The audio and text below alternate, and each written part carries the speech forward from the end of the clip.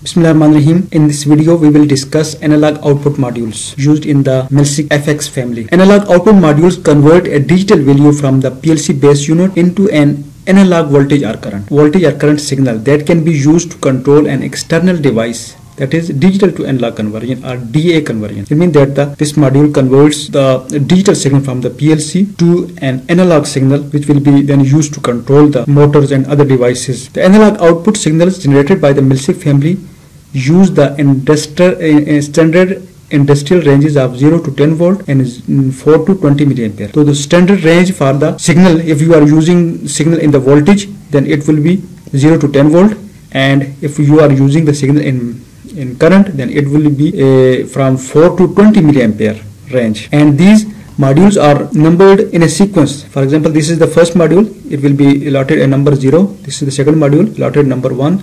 This is the third module, allotted the number 2, and this is the PLC. So this is first module, analog to digital converter. This is digital to analog converter, and similarly this series will go on. This module shows that this is the input extension module. This is also the input extension module, and you can also connect the output extension module with the PLC. The example on the next page shows an analog signal being used as a set point value for a frequency inverter drive. This is a frequency inverter drive, and analog signal will be used from this PLC to control the speed of this inverter. This inverter or a motor connected with this inverter. In this application, the current or voltage signal from the PLC, this is the PLC, and signal will be generated from this PLC, adjust the speed of the motor connected to the frequency inverter. This is the frequency inverter, and a motor will be converted with this inverter, and the speed of the motor will be controlled by this inverter by the signal generated by the PLC.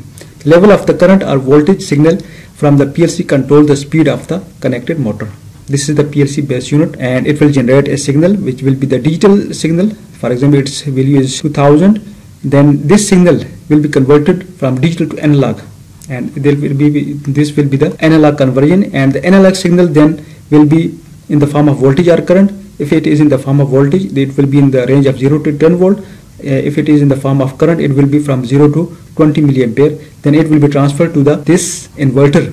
This inverter then controls the speed of the motor connected with this inverter. In this way, the output modules are used in the Melsec FX family to control the speed of the different devices, motors, counters, and incremental or decremental counters. In this way, you can change the speed of the different kinds of devices by using this digital to analog converter module at the output of the PLC.